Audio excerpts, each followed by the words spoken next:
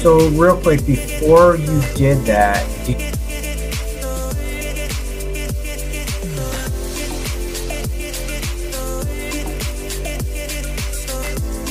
and your origin story, like how did you get into? Is that he made an age joke the last time we were. I'm gonna use that Kuka.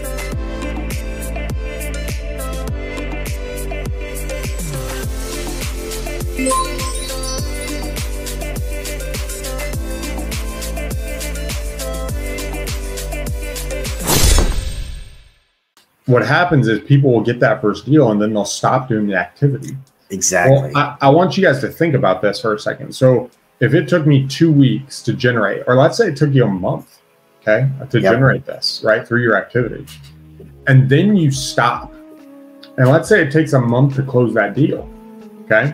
So now you're 2 months from, you know, maybe let's say you got it in 2 weeks, you're 6 weeks away from your last contract, but you stop the activity to get the deal. It closes, and now you got to do the activity again for another. You've actually gone 2 months without the activity to generate a deal. And so you go from one deal and then it takes you another 2 months to get a deal. What happens is that lead generation activity has been stretched, and that's what actually causes people to deflate. It's like, I got a deal and now I have no idea where my next deal is. Well, you haven't worked on lead generation in 2 months. That's right. You stopped the work, right? You got excited because it's happened. And so think of it in terms of a pipeline. If it takes 2 weeks to get a deal, whatever that amount of work took, you need to maintain that so you can have your next deal coming up. This is one of the key things from going from your first deal to generate consistent deals, is being able to put a system in place, really your first system in place. And that's not Podio, that's not a CRM, that's not anything like that. The first system is a step-by-step process that causes leads to be generated without you. So this may be a VA who sends out the text messages for you, right? So the text messages come in and then you work them. Now it's happening without you having to press the button and your emotional side getting in the way and be like, oh, I don't feel like doing it today. No, I have someone I'm paying $4 an hour for 2 hours, 3 times a week to hit that button for me so I can generate, so I can work the leads, right? That, or I'm paying, you know, I'm going to callgeeks.com and I'm paying for some cold callers. And now I've got cold callers coming in, right? Whatever that looks like. And that's one thing that can also be kind of hard. People are like, well, what should I focus on? Well, that's why you want to connect with someone to give you a path. So you're not just wasting money. You know, investing in yourself is the best investment you can make, right? And the reason why is you spend $3,000 in education. What that's going to do, that's going to save you probably 30 grand in mistakes, okay? And you trying to figure it out. Think of the never-ending uncertainty you have trying to figure out yourself. And in real estate investing, the journey to your first 100 grand is like going through a jungle, okay? There's tigers, there's pitfalls, there's cliffs, there's all kinds of stuff. And whoever you reach out to, whatever program you go through, whatever you do, every one of those is simply a path through the jungle. And there's different paths, right? But if you can follow a path to get to where you want to go, well, now you have experience. Well, if you get 3 paths, you can walk down each path. You can figure out what works. That's why going in and connecting and buying the stuff. I spent probably 200 grand on courses, just stealing different stuff from different people. Okay. And so you want to be able to walk down that, but continue to create a system that generates those leads. And the faster you can put a little bit of money aside to have those leads generated without your direct involvement, the faster you're going to have a consistent lead flow. And now you got to work on talking to the sellers and refining that skill of talking to the sellers. If you don't have the money, that's okay. There's guys who do millions of dollars a year and they're cold calling, right? But they're cold calling 40 hours a week, right? And the question is, are you willing to cold call 40 hours a week? Right. Are you know, and if so, it's actually a very high paying job. If you're willing to do that to close the deals, but most people don't want to do it. And so you got to figure out, who am I? What am I willing to do? How do I create that consistent lead flow? And now if I have 8 leads coming in a week automatically, you know you have 8 leads, right? If you've got 15 leads coming in automatically, you know you got 15 leads coming in that you can work to get that deal a month. If you've got 30 leads coming in, hey, now I've got enough that I know I'm going to be getting somewhere between 2 and 3 deals a month. Well, heck, now I've got a $30,000 a year business to be able to move down that route. When I first got a VA, I tried her out for 2 days a week, 3 days a week, or 2 hours each day for 5 days, you know, instead of 3. And I tried different VAs to see who's the best, but keep in mind your VAs are, if you go with somebody who's overseas, okay, and they're only as good as you train them. All right. And so this is why I recommend some people start doing if they're doing the cold calling, do the cold calling yourself. So you know what to expect and you know how to train them. Okay. If you don't want to go through that, partner up with somebody who does know how to do that. Okay. Or pay somebody to come and train your cold caller and your VA. You know, it comes tremendous value. But another big thing that I do is I constantly listen to their calls, not all the time, but every now and then I'm listening. And then we bring in for either once a week or once every other week, we bring in for a half-hour training session. Hey, this is let's try this intro here. Okay. Yes. And let's see how it goes. We'll test this out. And if it does well, we'll keep it. If it doesn't, we'll scrap it and go back to the old way, you know, or try something new. Yep. You know, you're always testing to see what gets you the most results, the best results. If you're not, then you're just going to fizzle a little bit away. And I hate to say that, but it's the truth. You know, you're going, you know, everyone wants to, okay, they want to say, what's the magic word to get them to say, yes, I want to sell at what your price is. There's no magic words. It's getting to know them. We're problem solvers. We're here. If they have a problem, great. If they don't want to sell, let's get on to the next one. Yep. All right. So didn't even go on a tangent over there, but it's just, you know, I'm very component of training your VAs or training your people. Okay. And if you're not, and you just expect somebody to know exactly what you know, that's on you, not them. Mm-hmm. Okay. So communication is the key in your personal life and it's in your professional life too. So, you know, so real quick, somebody said connect with a sub-2 student. That was Daniel Lewis. By all means, I love connecting with other people and sub-2 students. Sub-2 students are great. In my opinion, sub-2 students it's great for a dispo side, not for a getting the lead side. All right. So that's an option. That's just JVing with somebody. You know, if you have questions on a sub-2, you know, by all means, link up with somebody who knows more about it and learn about it. Know that there's other options than just a cash offer if a seller doesn't want to come down on their price.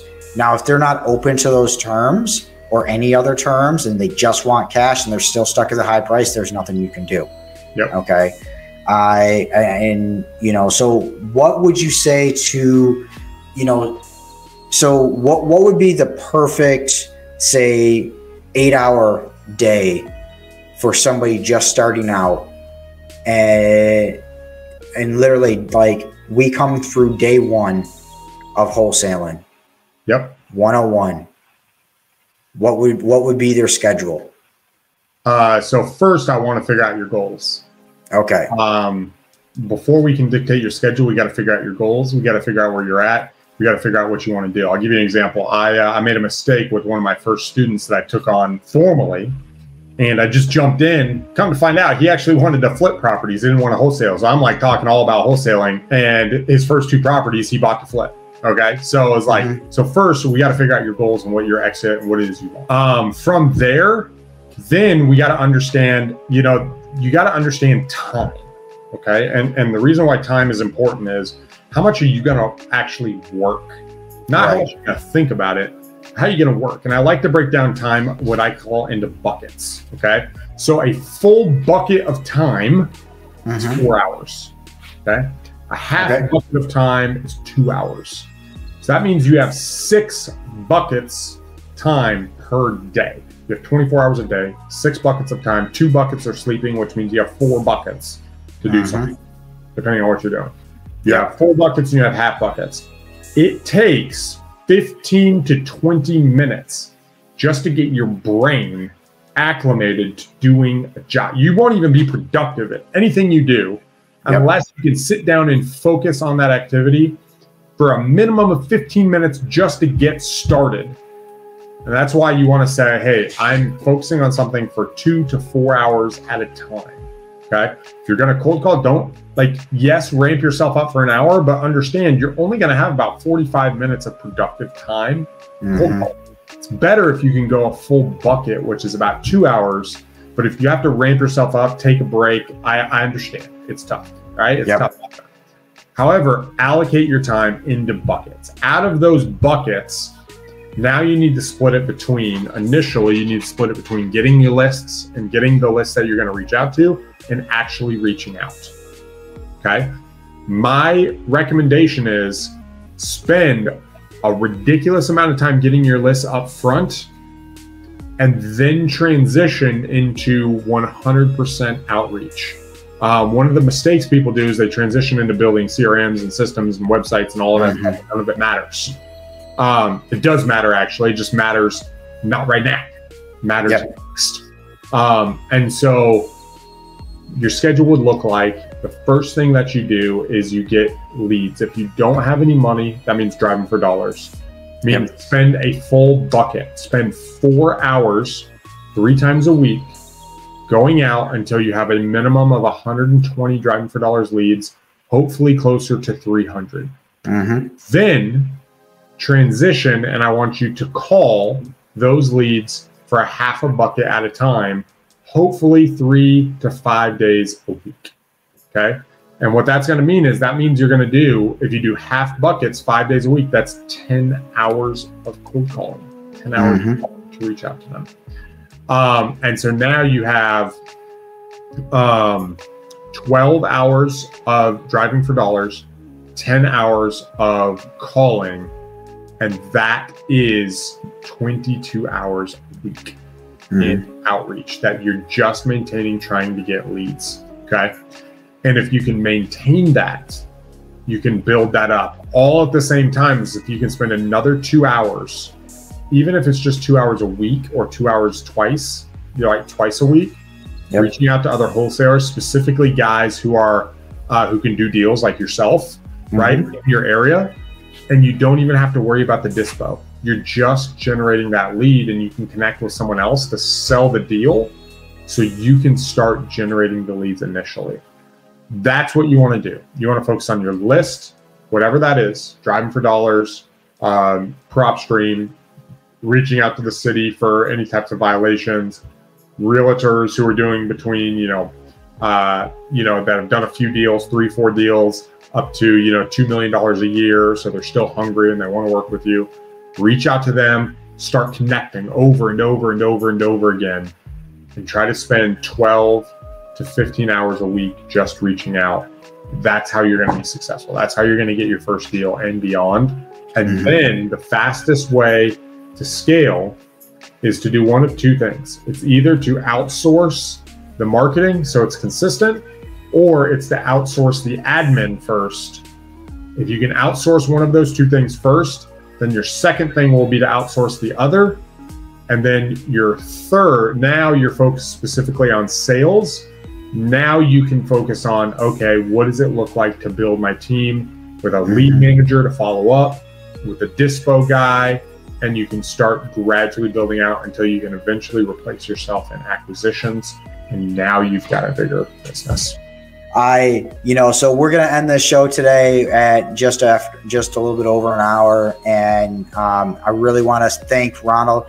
Thank you for coming on. And I really appreciate you coming on and taking the time out to spend it with us and teaching some of these newbies out here No offense, any newbies out there. So, you know, we want to teach you here as much as possible. We want to gain knowledge to the people.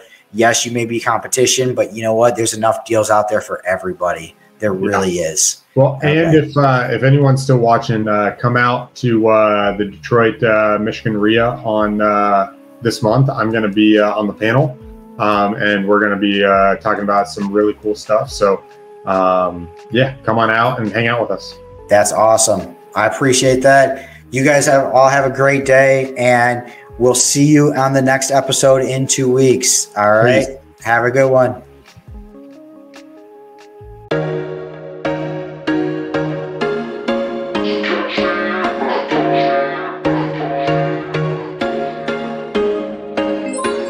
There was once a day that I would pray for you. I'd go and misbehave just so you'd notice too. Sneaking looks up and down from across the room.